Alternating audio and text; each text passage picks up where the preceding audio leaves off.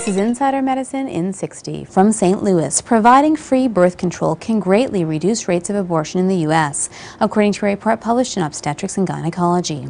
Results of a 4-year program in which nearly 10,000 women were given their choice of free birth control found significantly less unplanned pregnancies and a reduction in abortion rates by 62 to 78% over the national rate. From California, BPA may cause thyroid hormone changes in pregnant women and their newborns, according to a report published in Environmental Health Perspectives. Studying urine samples from over 300 pregnant women and their newborns, researchers found that every major increase in BPA levels in both groups was linked to an increase in thyroid hormones indicative of a hyperthyroid effect. From Germany, research published in Diabetes finds a host of new biomarkers for type 2 diabetes. Studying 4,000 blood samples, researchers identified 14 biomarkers associated with type 2 diabetes, results that could help predict risk of diabetes and also improve prevention and treatment of the disease. For Insider Medicine IN60, I'm Dr. Susan Sharma.